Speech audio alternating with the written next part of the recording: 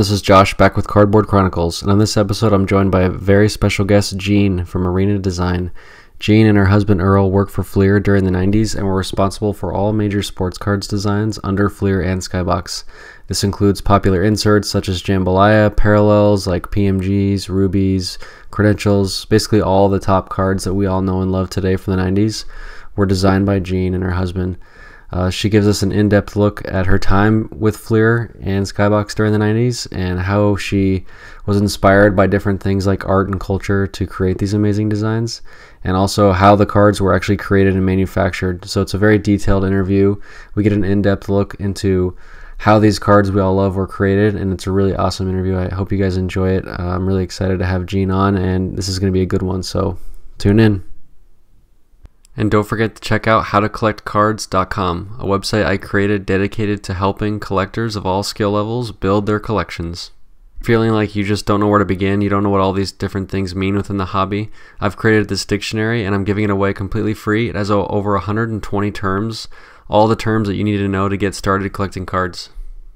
We're also offering an advanced training course that is comprised of 17 different parts, everything from learning what cards you should be focused on buying for yourself, what cards are worth, where to buy the cards, when to buy cards to save yourself the most money, how to avoid different mistakes within the hobby that a lot of people make. It's just got everything that you need to be successful collecting cards, so please check that out. We've also got a bunch of new bonus content, and any new content that I create for the training course gets added for free. So if you've bought the course already, you're going to get all that new content, and it's free for life. I'm going to keep adding stuff to it. There's always going to be new content helping everyone. So please check it out. It's really extensive. It's got tons of great information. I think it's going to bring a lot of value to a lot of people.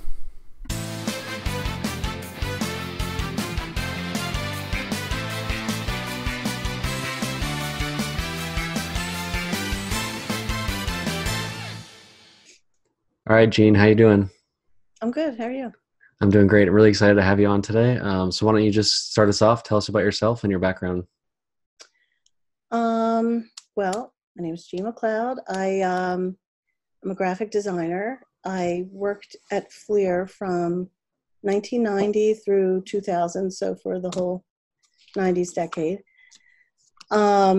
Before that, I worked in Atlantic City, which is where I met Earl. And Earl Rena was a designer on a lot of the Fleer cards. When we worked in Atlantic City, we worked on a lot of casino work. And so then after that, we kept in touch. We got married. Then I worked in-house at Fleer, and Earl was a contracted designer for that same decade. That's basically it. And we're still in business. We still do design. So why don't you tell our viewers just like how involved you were with the Fleer 90s stuff, like specifically what sets and where you started, and kind of like what the history of how that went during the 90s. Well, as you know, during that decade, it was very different from the time I started till the time I left. When I started, we were probably doing 6 sets. So we had the basic Fleer set. Ultra was just about to come out. Flair hadn't come out yet. So during that time, you know, by the time I left, we were doing 42 sets a year. It was very different from the time I started. When we started, like, I was very involved in all aspects of the cards. And then by the time I left, you know, we were doing the design. We were in charge of what would the card look like in the end. So we designed it, what printing technologies were used, what if we used illustrators, if we used outside art, you know, all that stuff. So basically what the card looked like, a lot of times the packaging. If I really wanted to do something special for a particular set, like we did with Flair, we did the clear packaging for EX, that kind of stuff. Sometimes we were involved in the marketing material. It just depended on the set and how busy we were at the time.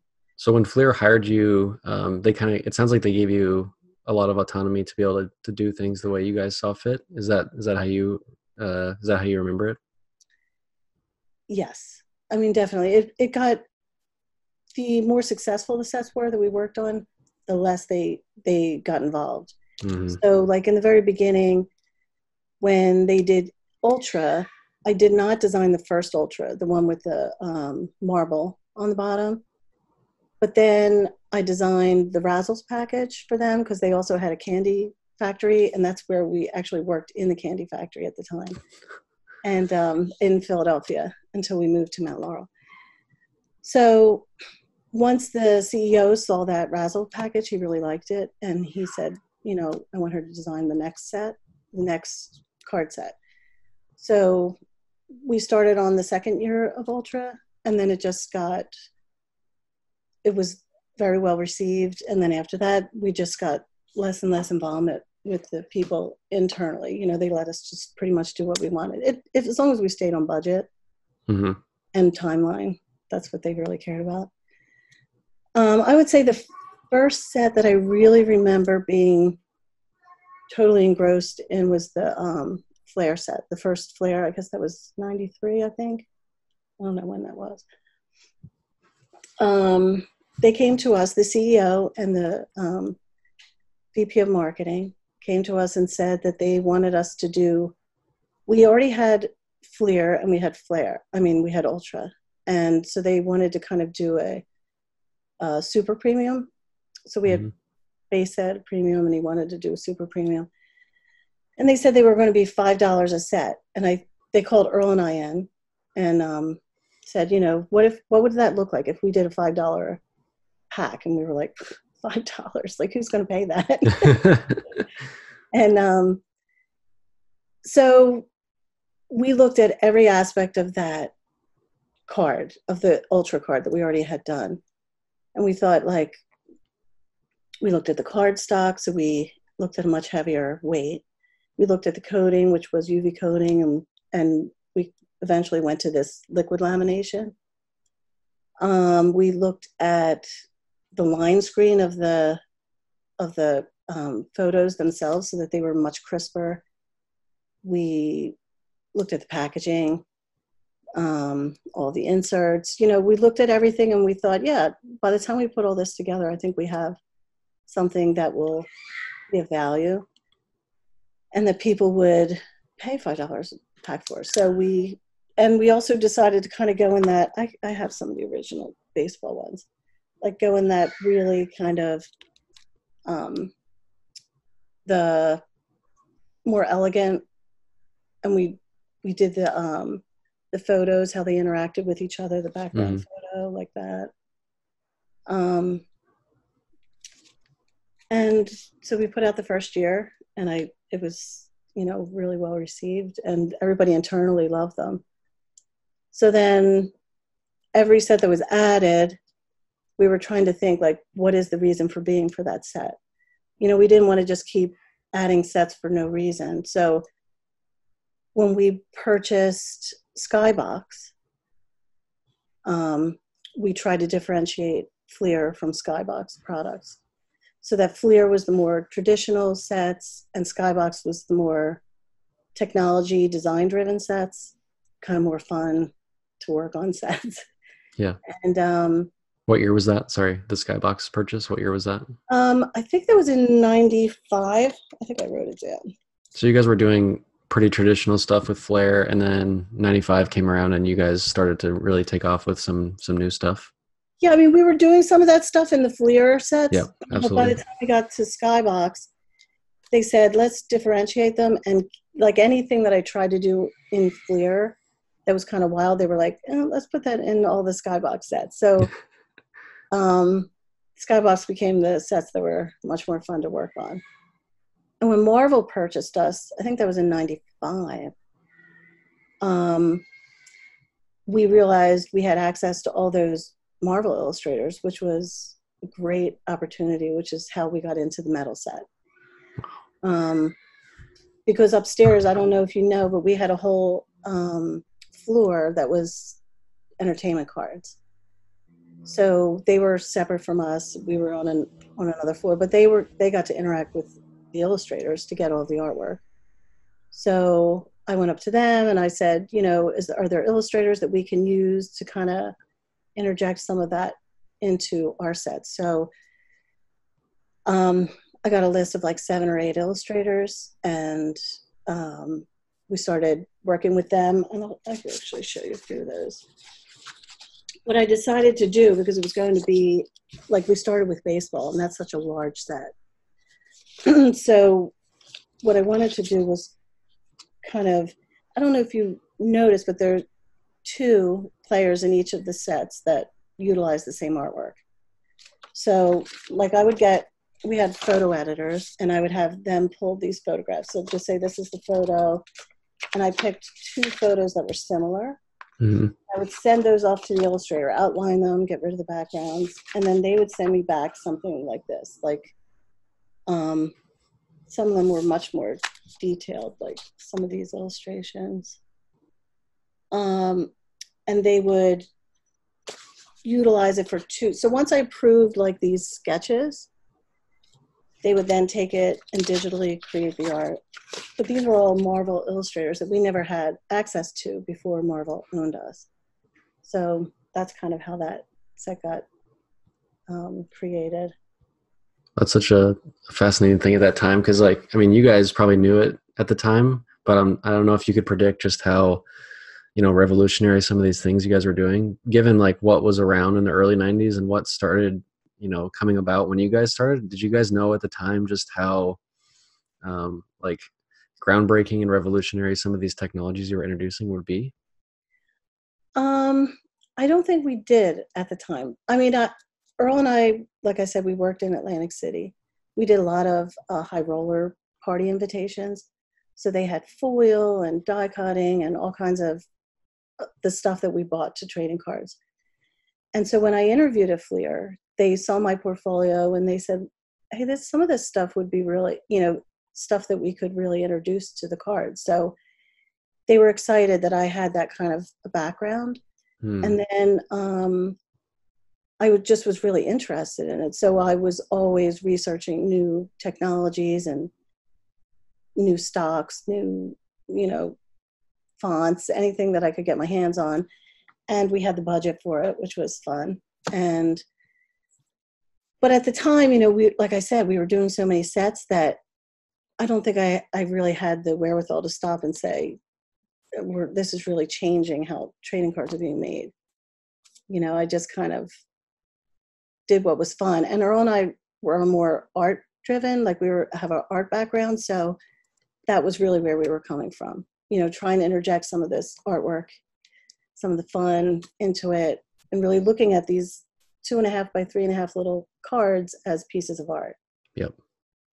That's fun. Something that me and a bunch of other people talk about all the time is like early 90s, you basically just have picture of the player, in the game, some border, and then you guys really brought in the art side of it. So like what artists were you inspired by at the time, and what sort of like cultural aspects, and especially, you're talking about like the Atlantic City, the gambling, like what other cultural things did you incorporate? Well, in the 90s, I mean, we were very into music, and hip hop was really exploding at that time, like with the early 90s. So, I think we were very influenced by that. Skateboarding was really big. I don't know if you know Ray Gun magazine, that was designed by David Carson. And he was kind of using fonts in a really different way. And I really liked that. I think we were very influenced by a lot of magazines. And the other thing with magazines is they are temporary, just like the cards are. Not temporary, but it was immediate. So it was of the moment.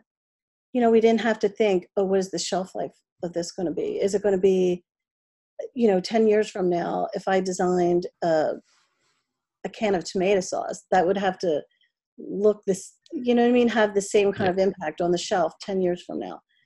But we could look at it immediately because we were on to the next set within a month. So it is, to me, almost like a time capsule of that moment. And that's what was so much fun. I didn't have to really overthink it. We could just enjoy it and have fun. Actually, I mean, we did do some market research, and I wanted to kind of show this on Fleer. This was like something that we put together. I don't know if you could see, but like we took this to a trade show. There's a big trade show in Pennsylvania, out in Fort Washington. I don't know if it's still going on, but at the time it was. And so we would do some market research there. And so like this was the current card, and these were some of the, can you see that? Because it's clear. Yep. Yeah. Some of these were the options that we had up, and obviously we wound up going with B. You could see B there. That's awesome.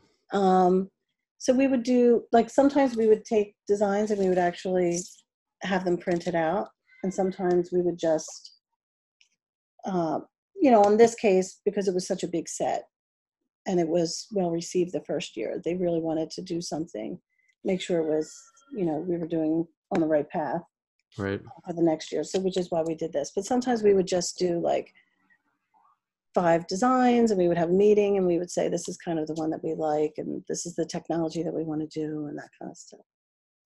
But did I answer your question? Yes, you did. I think I've also heard you mention like Warhol and some like famous painters of the time. Is there also some inspiration there? Oh yeah, I mean, Earl was really into pop art, and I think you could see that in some of his cards. Yeah, he liked Warhol and Lichtenstein and David Hockney and like all the pop artists of that time. Actually, some of those cards are not always the most expensive cards, because back then, some of that stuff was really produced, much, it's just overproduced compared to the way it was by the mid 90s. Yeah. But like some of those cards were, the artwork on it was so much fun. And I'm looking for this one particular card. Well, here's the hot numbers, which these, I'm sure that they weren't as rare as what is out there now, but the artwork for this, you could see, you could definitely see the hip hop influence on that. And Earl actually put some of our kids' initials and little kind of things in there that mean something to he and I that people don't really know are in there. My daughter, actually, what year was this? This is 95. My daughter was born, I was pregnant at the time. And so he put her initials into this set. That's such a great story. You guys snuck in some of your personal touch into the cards. Yeah, he did that on a few sets. He would know more about that, but yeah, he did that on this set. So we kept a set of those for her, for sure. That's crazy. So I have to ask the questions, and I have to jump into some of the more like popular, expensive cards that you guys designed. So I wanted to know from you, how involved were you in sort of like the introduction of like serial numbered cards, parallels, inserts, kind of like the new, not necessarily printing technologies, but like more of the way that the sets were released and how they controlled rarity, and how it like eventually increased the prices in some of these cards. How involved are you guys in that process? Well, like I said, in the early 90s, we were more involved because there were so few sets and there were so few employees actually working on the sets. But by the mid 90s, which is probably the time period that you're talking about, we had a lot of people who were really passionate about what we were doing, who were really good at what they did. And so we had a whole group of what we called sports information guys, but they were really what you would probably think of as brand managers. And they would decide that end of things. Like they would name the sets, or we would, some people would have suggestions or whatever, but they would put together their set. Who was going to be in the set, the seating ratios, how many inserts, that kind of thing. And then it would come to us, and then I would deal with the photo editors, the production people, the pre-press people to get it all produced to our vision. As far like, I know a lot of people ask me like, why wasn't Jordan in that set? If Jordan was in that particular set, that set would be so hot right now. And I know like a lot of that stuff was determined by our contract with the different leagues. So like the NBA said, it wasn't just Jordan, it was any player can only be used X amount of times in a set. So maybe it was 5. And if Jordan was going to be in the base set, which he always was, unless it was maybe series 2, then we could only use him in 3 or 4 inserts. And maybe we had 6 inserts. So that meant he wasn't going to be in 2 or 3 of the inserts. So they would determine all that, the brand managers.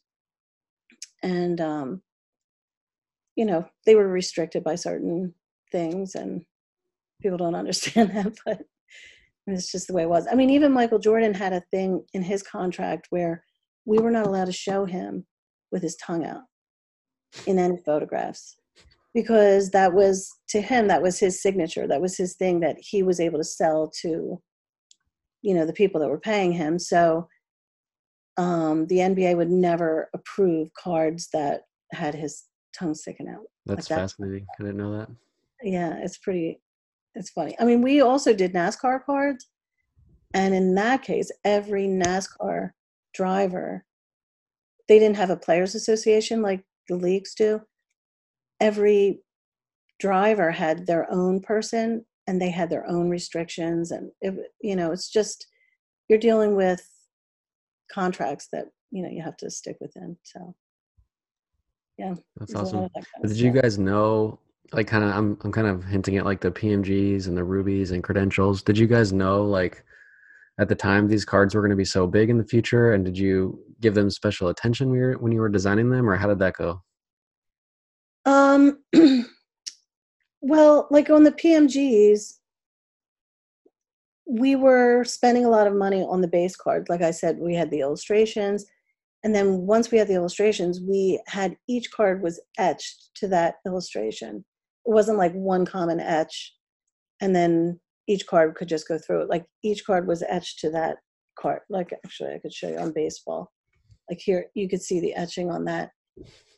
That's like the illustration in the background would have been etched to that, you know? And so we spent a lot of money on that. So once we got to the parallels, we said, let's try to utilize those same dyes, not create all new dyes, and do something, you know, that you would know as soon as you open that pack, you would know this is not like the base card. You know, we really wanted you to know that you got something special. And so I don't know if you could see, but I have my engagement ring is an emerald. And so when we were picking the foils, and I knew it was called Precious Metal Gems, I thought, okay, I'm going to do an emerald color because that was my favorite. And then I did the ruby kind of to match that. But did we know that they were going to be that hot? I mean, no, we were just, by the time it hit the market, I was already 2 sets in to the next thing. You know what I mean? Like it was just like flying by the seat of our pants. Yeah. Just Well, a how do you lot. guys feel about it today then? Like, just given maybe the price increases and just some of the excitement around them in the last few years, how do you guys feel about, you know, what you accomplished back then, and do you guys feel, you know, proud as you should that you've created something so, you know, popular and loved by the community? Um, I'm definitely glad that people appreciate all the work that we put into it, because a lot of people, you know, like I said, it was a group effort, and a lot of people put a lot of time and effort into these things, and I'm really happy that people still appreciate them 20 some years later. It's great.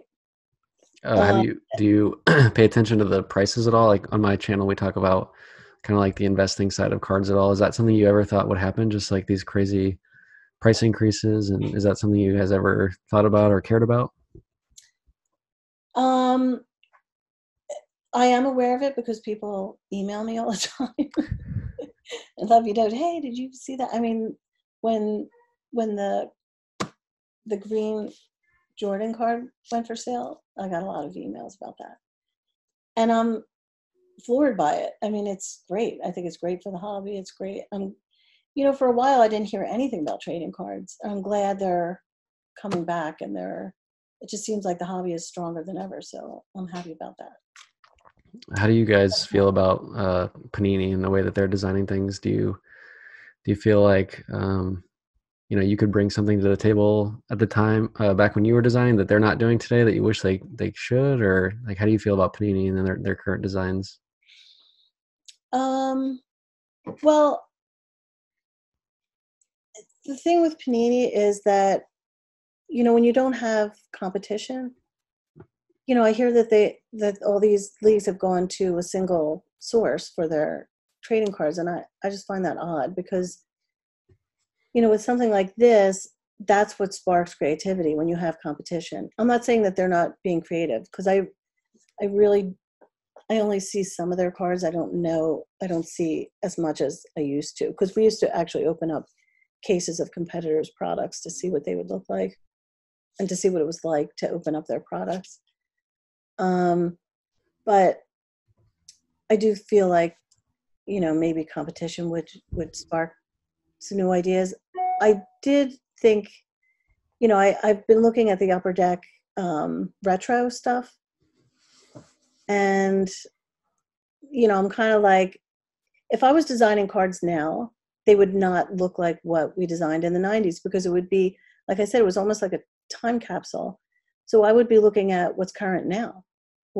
I'm sure there's new technologies. I'm sure there's new stocks out there. I'm sure there's new fonts that you could be using, but they're recreating the stuff that we did in the 90s. So I kind of feel like time to maybe move on and do something a little That's bit. interesting. Yeah, I mean, I never really thought about how you guys weren't involved in the Fleer retro, and they kind of just like basically copied it, right? yeah. I mean, they own the names. I guess that's fine. I just feel like even if I was going to recreate the EX set, I think I would probably take it a step further. Like, just, you know what I mean? Like, rather than just redo it. But Has Panini reached out to you at all? Are they aware? Like, have they tried to reach out? we've actually reached out to them over the years, um, because I do know a few people who work there, who did work there over the years. But they say, "Oh, we have somebody in house or whatever," and I understand that, so that's fine. We'll just have to revolt as a community to get you to do like it'd be cool if you could at least do like like a comeback set or just like a special edition design or something, that'd be cool. Yeah, that would be cool. Kind of I like mean, how like in the shoe world, I know that they'll bring back designers to do like one specific shoe, like collaborate on a specific project, and then it's like a temporary thing. That'd be kind of cool. yep. I mean, I wouldn't mind even getting into other areas of, like Earl and I talk about getting into other sports design. Like you were talking about sneakers, or I've seen basketballs that are like limited edition basketballs and that kind of stuff. That would be fun to get into now that we're thinking about these cards all over again. It was a lot of fun to work on. It's a great industry. I mean, sports, who doesn't love sports? A lot of people are really into them. And the people who are collecting the cards treasure them. And as a graphic designer, usually your stuff is thrown away. It's like packaging, and it's so temporary. So it was nice to work on something that was going to have such longevity. Right. Yeah. So what were some of the sets maybe that you feel people overlook today that you guys really liked working on or that you still enjoy today?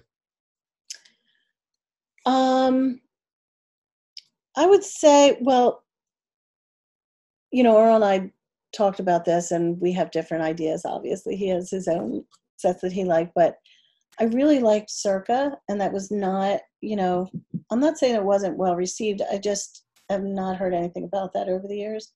Granted, it's not basketball; it's baseball, but I really like that set.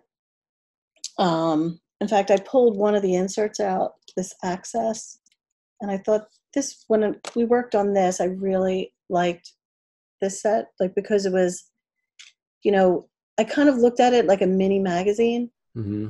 where we were trying to get you as much information about the player as you could. It would be kind of, we try to look at the player as the hero on each of the cards. And in this case, I thought that really did that well. Like, just gave you a lot of information, and just a lot of fun to work on that. But, I understand that might not have been seated very low, so people don't care about it. The thing that kind of always bugs me about cards is if it's not like worth a lot, people generally, don't pay attention to it. Or even if the design might be better, like if it's not, rare and it's not expensive, then it just doesn't get the notoriety. So from your perspective, it's kind of interesting to hear, that you guys almost like treated them all equally, right? And how you design them and how much care you put into them. But on our end, it's like 99% of our attention is on, the high end stuff, the expensive stuff. How does that make you feel? Like when you're talking about the PMGs, the base card with all those illustrations, that's what we spent so much time on. And then, we changed out the foil for the PMGs and didn't overprint them. So to me, all our time and effort went into the base set. And everybody always talks about the PMG, which, I totally understand because of the seating ratios. But yeah, I agree. We put a lot of effort into certain cards that nobody cares about. But the payoff on the effort in the base set is definitely like recognized in that, you put all the effort into the base, and because the base is so popular, it's pushing up the prices of those parallels that match it. That's true. I should think. And the base, that 97 Metal Universe, the base set of that is really taken off recently. Really? That's funny. Well, like the Jordan's pretty expensive now, and like people are appreciating the set and like all the space backgrounds and all that kind of fun stuff. So it's picking up for sure. Yep. Well, good. Well, I mean, like on the, like on EX, when we first purchased Skybox, EX was already existing. It was EXL, and then they had Emotion, and those were kind of the two sets that morphed into EX. And so, like, I don't know if you know, at the time, we got some flack for some of our designs, like the metal set. Like, people externally and internally were like, you guys are a little bit crazy. Like, you're stripping out the backgrounds, you're putting them in these weird situations. But I thought, we have all these other sets that show them on the field doing exactly, it's kind of nice to have something different. So looking at it now, people are like, this is great, but that's not what everybody was saying at the time. So when we first got EX, I don't know if you remember, it had that uncoated stock border, and they were navy or green or burgundy. And so the first thing we did, actually, I think I have one of those, is the first year that Earl and I designed it, we did this to it. So we took it and we put foil on it, we put the plastic and I think that people were like, okay, so you Fleerized, you know what I mean? Like we added all the glitz and all the stuff that we like to do to it. And at first, I don't think, maybe the people who really liked the traditional first set were like, but after a while, we just kept taking it further and further, and then getting rid of that border, trying to really trying to do that floating card feel. And then by then people really liked it. So, I mean, yes, I think our style has a certain style and it has a certain audience, but, it was fun to work on. We did what we liked. And in the end, there really aren't any sets that I would say, I don't still like when I look at them. Yeah. You guys know how popular the 97 EX stuff is, like the credentials and all that? The now and future? Yeah, just like, I mean, yeah, like the uniqueness of that set is just, it's incredible. Yeah. And I'm glad, because that was a lot of work to get to that set. Like I said, that one I just showed you has that border, and to get rid of that border, I really had to work with printers to make sure that, they weren't going to fall apart. And it was logistically a lot of work, but I think in the end, I really was happy with it. And, Earl and I we put a lot of time and effort into it. So I'm glad it's all paid off in the end. Can you talk about the 97 credentials technology? I'm not very good with like the printing technologies, but it's like the plastic, and then you have like the, like the foil on top of that, and then you have like the almost like paper feel of the player themselves. What was that like designing that one? Um, that one, there's probably 8 printing technologies that go into making that one card. We had to print on the paper and foil on the paper, and then we die cut that, and that was actually on a believe it or not, like a crack and peel kind of paper. So it had like a sticky back already, and then we would print on the plastic front, print on the plastic back, foil on the front, and then there was a jig. I don't know I don't have a sheet to show you, but they had like holes created in both of the sheets, and they would peel off the back and actually put it on a jig and put the two together, hand piece the two together so that the paper would go over top of the plastic in the right position. So the fact that they came out as well as they did is amazing to me. It's yeah, it was a lot of handwork for those cards. I mean, it definitely stands out, and it's like we as collectors can really see like the detail of that compared to just like base cards and stuff that's printed pretty regularly and printed in high volume. If you're making something that handmade and that specific, we can really tell the difference. Well, and I tell people, like, they're like, oh, that Jordan card is this. And I say, well, look at the whole set, because I didn't really look at a Jordan card and say, okay, let's really pay a lot of attention to this particular card. Every card in that set got the same amount of attention. And I don't know, it's just funny. Sometimes when I talk to collectors, they have a certain idea of what they think went on. And when I tell them what really was happening at the company, they're like, I don't know. They find it, I just find it funny. There's just stories that I've heard that are like, oh, that's not true. Or, hey, how'd you know that? Like, do you have any specific stories that are on top of your mind? Well, people always ask me about when I first started. I'm not sure who the player was, but he had the bat with the where it had an expletive on the bottom of his bat. Who was that? Okay, a baseball player. Yeah, and there were like 5 different versions of them trying to cover that up. And I said, well, they said they did that so that, people would be chasing after it and want those cards. And I said, no, actually, like the first time they covered it up, they just put a black box over it and printed over it.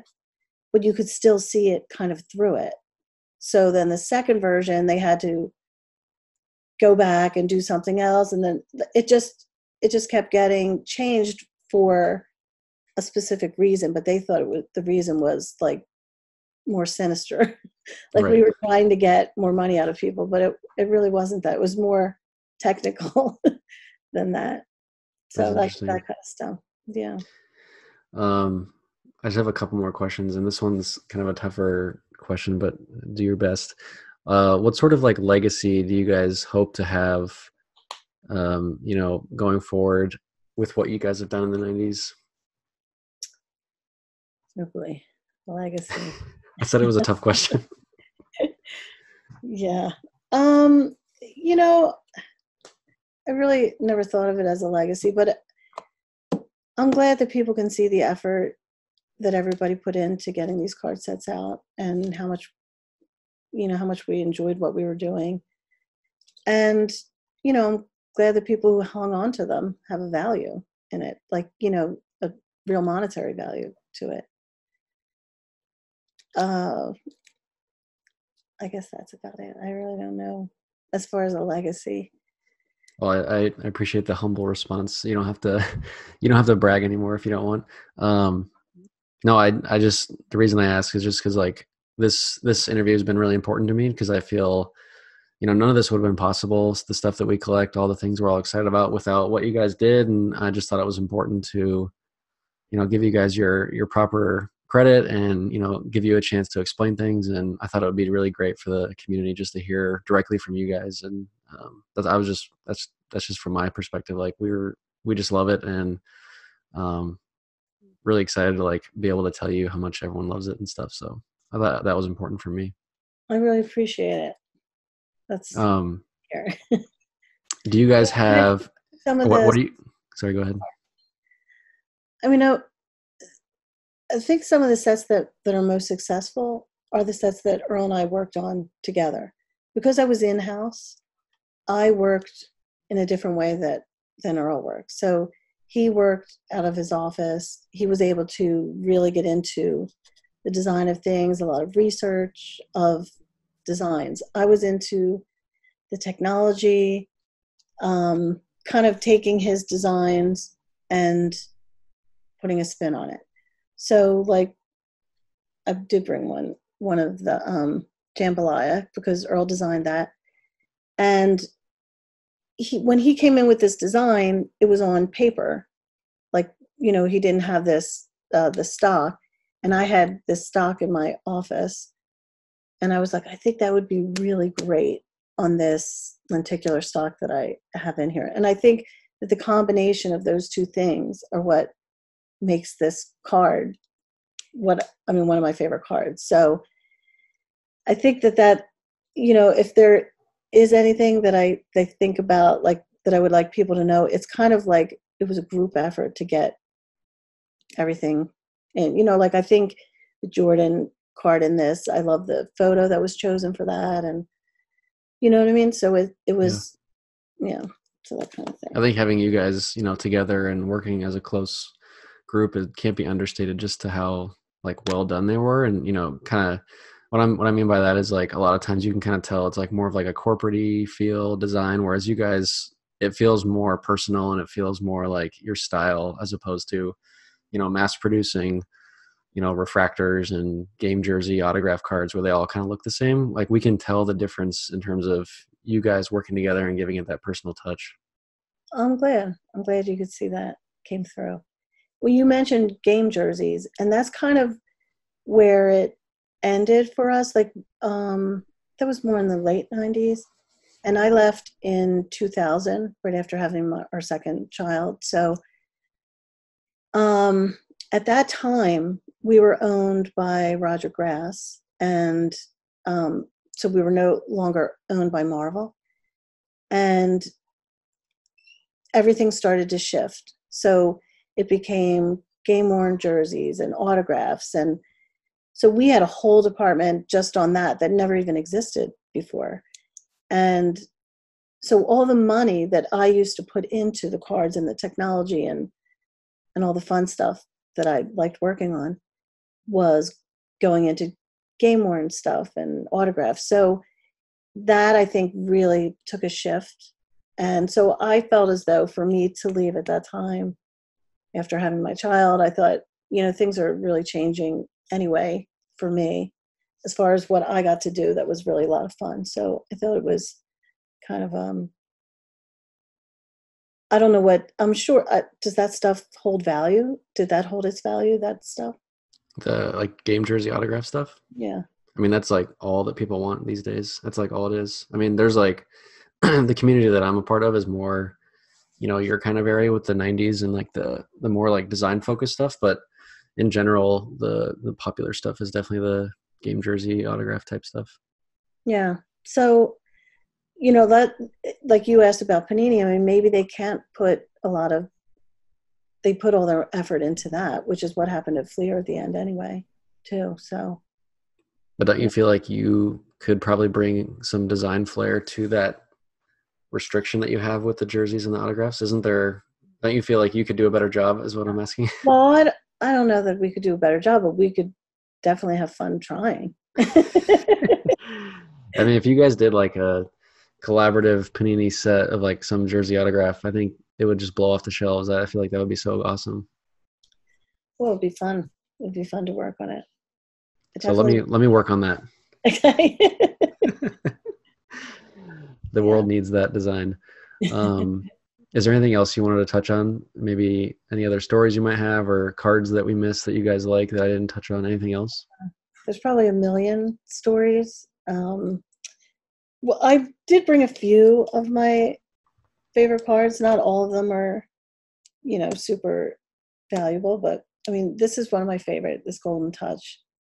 I just really, this was a stock. Like normally we would foil a gold, but that gold in the background, that matte, was actually the stock itself, the paper.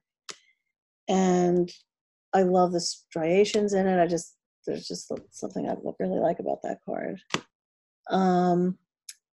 This is probably a card that's not, this was early on. This was EX 2000, but like this card to me, like the plastic in this was super thick. I don't know. Have you ever held one of these cards? I've never seen that card before. Nope. Really? I do basketball, so some of the baseball stuff I don't know. So this is really a super thick plastic, which was really hard to die cut, especially in this kind of like intricate die cut. And then we had an etched foil of the field in the background. I just really like how that card turned out. This is one of Earl's favorites, and he did this Dunkin' Donuts. Nice. At the time, we were not sued. I have read, that's one of the things, like you had said, what are misconceptions? I have read that we were sued by Dunkin' Donuts, which we were not, but we were sent a letter to cease and desist, which didn't matter because it was already on, everything that we were going to produce was already on the market. So, I used to go to a HAL design conference, and it's just designers getting together, and you get to hear people speaking. And after the conference, there was always an area where people who had printing technologies or paper companies would go. And I met this company that did this laser die cutting. So we had worked with them to get a portrait laser die cut out, and I really liked how that turned out. So then we bought it into molten metal, and then that company also did the metal cards in that set,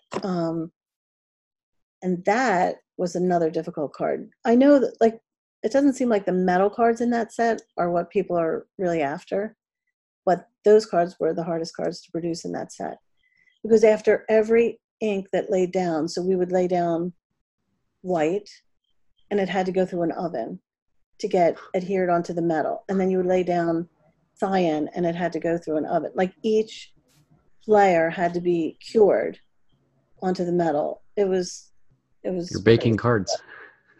It was crazy, but I thought it was worth it in the end. I really like those cards.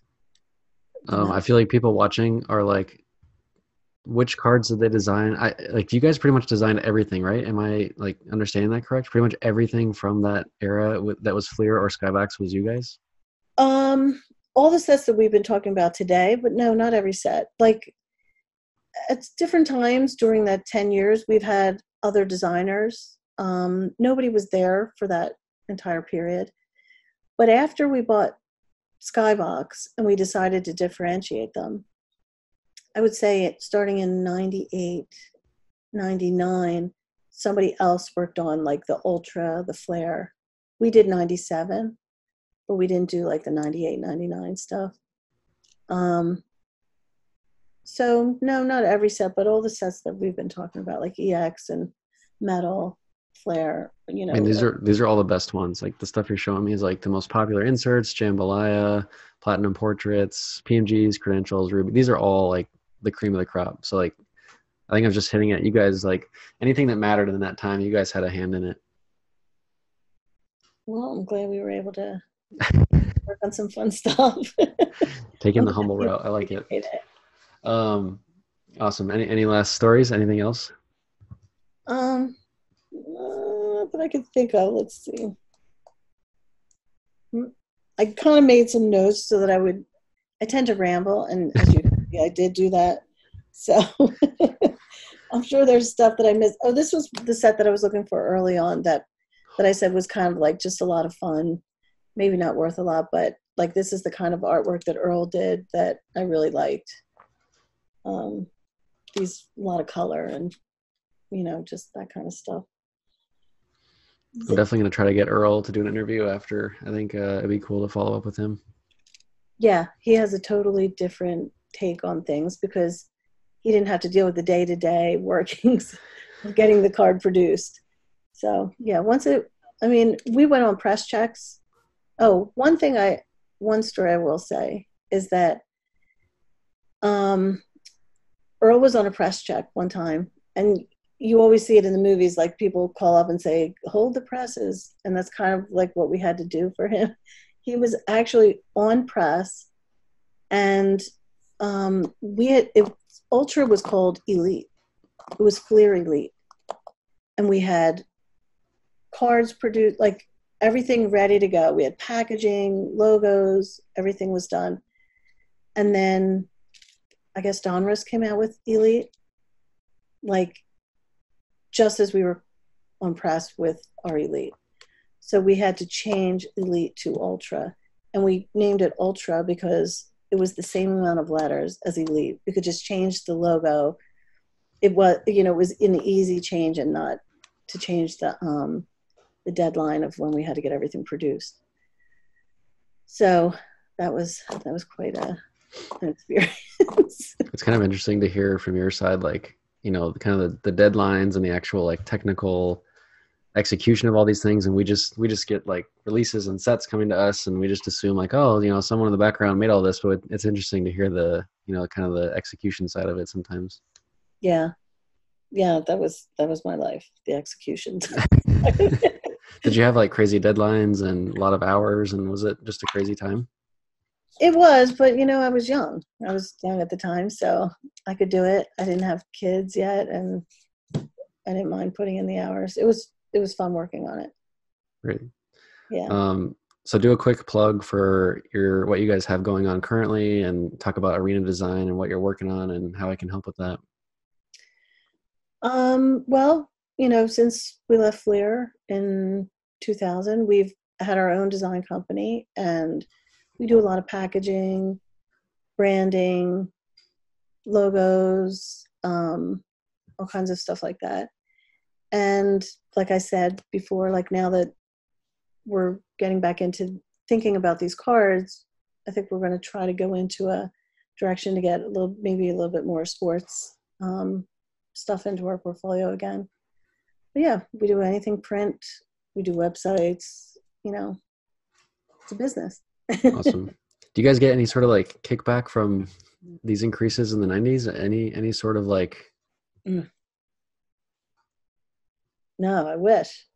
Like TV shows that get syndicated and stuff, those actors get some of that money back, but I guess it's a little different with cards. Yeah, no. And in fact, we at the time we used to get sets of everything that we designed, but not the numbered sets, obviously, because all those numbered cards had to go into the packs. Right. That makes sense. Stuff that's really gone through the roof. We don't have any of that. You're not hoarding PMG greens? I wish. And if I had them, I don't know that I'd be hoarding them. All right, Jean. I really appreciate the time. This was fantastic. Yeah, again, I loved all this conversation. I think it's really good for the hobby, and it's going to be good for everyone to hear kind of the history of it. And I'm excited about this one. Okay, good. I'm glad. It was fun. All right. Thanks. All right. See you, Josh. Thing where we did like some market research. They would come back and they'd say, we did the market research and they want gold foil. And I said, well, that's because that's because gold foil is what they want now. I want to give them what they're going to want tomorrow. So, like I always said, Henry Ford said, if I asked them, they'd say, I want a faster horse. I don't want to give them a faster horse. I want to give them the Model T, so you have to think differently. So I'm wondering if you came out with a set, because even though everybody wants jerseys and autographs, but if you came out with a set that didn't have that but had something else to offer, I wonder if they would want that. Like everybody wanted hollow foil once I put hollow foil on a card instead of gold. You know what I mean?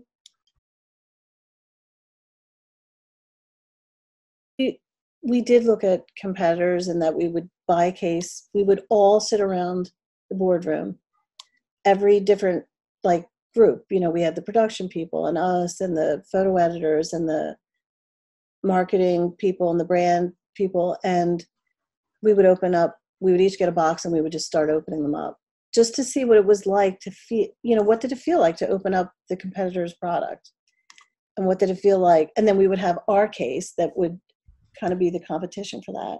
Mm-hmm. We would say, what does that feel like compared to that?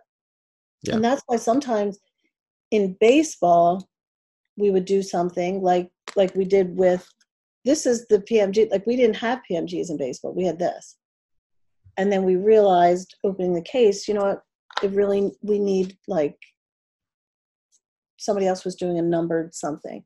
So we said, let's do a numbered parallel. And that's kind of how PMGs came about in basketball compared to baseball.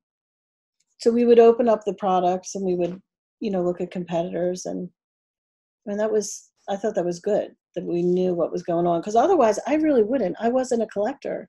I wasn't a card collector. I collect a million things, but not cards. And so that was, but they don't have that because they don't have that competition. They don't even need to see what other people are doing and compare themselves to it. This one. Yep. Right. The second one. But then I found out, see this one here? Yep. They did that in 2003. Well, guess what? I wasn't working there. I hadn't been working there for 3 years. What? They took that card. They must have found it in my office when I left. That's exactly what it looked like in 2003. Well, I found it on the internet. I'm like, what? When was this done? Because, I wasn't paying attention. Like, I can't even believe it. Did you know that there was a LeBron of that one that you just showed me that sold for 160,000 because it's a one of one. Yeah. It's like a gold. It's kind of like goldish. You've seen like that. There's like gold and blue of those two. Yeah. It's like his gold credentials, one of one. It's like 160 grand. So I'm like, I haven't been there for 3 years, and they're still using my designs. It was like driving me crazy. Like in my little circle, you guys are pretty, you're like legendary. So I thought it was, fun to have you on and tell you that. Oh, thanks. I appreciate it.